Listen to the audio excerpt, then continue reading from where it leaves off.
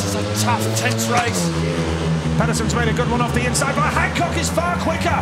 What a ride from Greg Hancock. And now Kasprzak slots through and comes around the outside of Kenneth Pierre. But Greg Hancock has got that lead. And Hancock is looking like he's going to have a 7-point lead going to Gorshov. Watch out for Kasprzak! Oh! Gotta move! Kasprzak! Fabulous move by KK around the outside of Hancock. Gets the better, he's hit the front. Will he win his second Grand Prix of the year? Pedersen now through in the third place. Got the better Pierre. Hancock made such a good start there.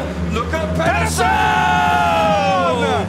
Whoa, Pedersen now fires himself into second place. Hancock struggling for speed. Kasprzak hasn't. He's looking like a winner here this afternoon. What a final this is! Greg Hancock is hanging on in third now. Krzysztof Kasprzak into the last lap.